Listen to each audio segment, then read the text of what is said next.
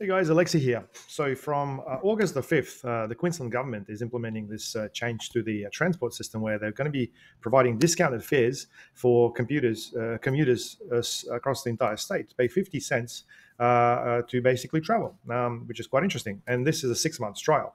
Now, I feel that the commuters between Brisbane and Gold Coast, knowing obviously how bad the congestion on Pacific Highway is, will probably benefit the most.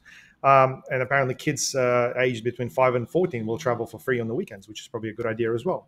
Now, and this particular trial will not include air train and travel between Brisbane City and domestic and international airports, which is fair enough. Now, this is a 6 months trial. It'll be interesting to see what you guys are thinking, how this is going to work out. I personally think that this is really going to put a lot of stress financially on the transport system. It'll require more workers, and it'll probably, not solve the problem of the actual car parks around train stations, in various suburbs. I mean, if you've been to them, you'll see that they're quite congested already.